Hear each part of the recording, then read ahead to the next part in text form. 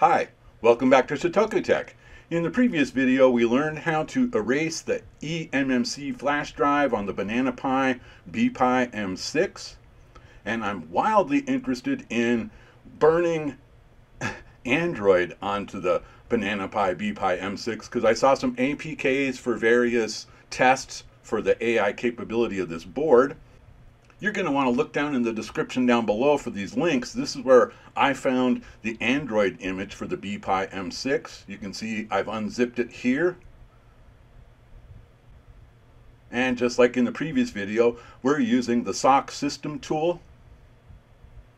So we focus on that eMMC image folder that I unzipped. It's checking the image file.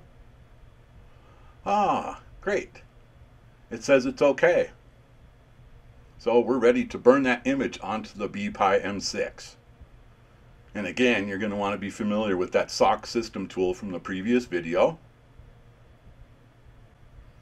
Yeah, you got to remember to hold down the USB button when you plug it in. That puts it into, basically turns it into a USB drive. There we see, just like last time in the previous video, it says join in and it says nah, try again. So we'll go ahead and unplug it and plug it back in. There's the removal. There, now we're back in. Everything's fine. So we've got our image selected. Let's go ahead and select that eMMC. And we're on the image burn tab, so we go ahead and click the burn button. There's the confirmation. Go ahead and hit continue. Now, this took about 5 minutes in all, and so I'm cropping and compressing here, and basically it was like 4 3-second segments out of that 5 minutes we're showing right here. There, the burn is finished. Yeah, exit U-boot mode manually. So we're just going to unplug it from the USB. Yeah, you see there it was about 5 minutes, 5:15 to 5:20. All right, so rate my setup. There's the Raspberry Pi BPI-M6. I've got it hooked up to this portable monitor and keyboard and mouse, and I've got it hooked up to the Ethernet. Here's the boot. Yeah, this is the first boot. Synaptics. And you got this little colorful animation here. This is all real time. I didn't slow this down or speed this up or anything.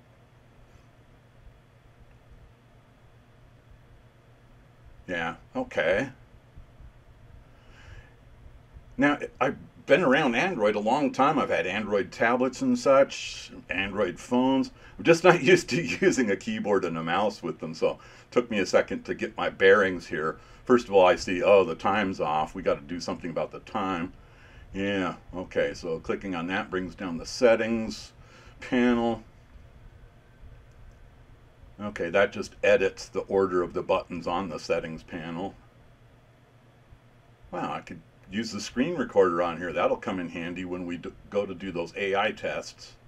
We're just checking it out in this video, seeing how far I can get without too much effort here. All right, let's go into the settings. There we go. I'm going to search for time. Yeah, I scrolled through here and it's not obvious to me, so let's just search for time. Here, time zone. Okay. Set time automatically. Set time zone automatically. Well, obviously it's the wrong time zone. Greenwich Mean Time. Yeah.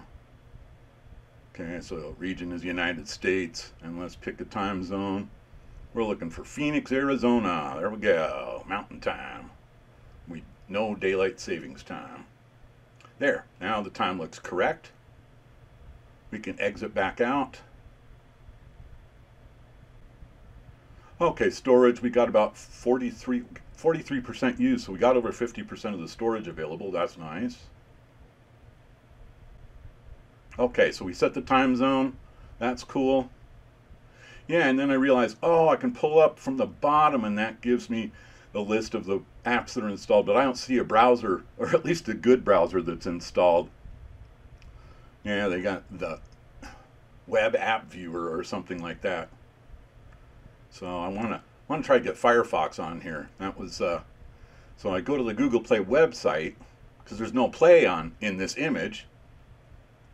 I'm just going to see if I can sideload something somehow.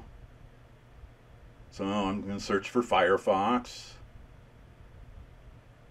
And I've already signed into Google Play here. It says install on more devices. It doesn't see the device I'm on as being compatible. So bear with me while I play around with this. Yeah, it shows me my work phone and my burner phone and some old tablet that I don't have anymore.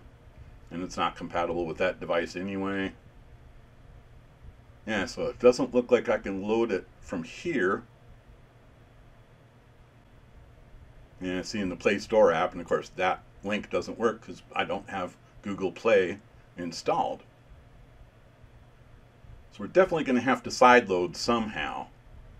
I want to figure that out pretty quick. Let's get rid of this stuff here. So I got the idea to plug in the USB. You see the little USB indicator just popped up there. Yeah, put in a thumb drive. I went and got what I thought was the correct Firefox APK. Yeah, so see here, I'm going to hook up to portable storage. USB drive's ready to use. Go back into apps and find the Files app. Now I got to find my USB stick in the Files app.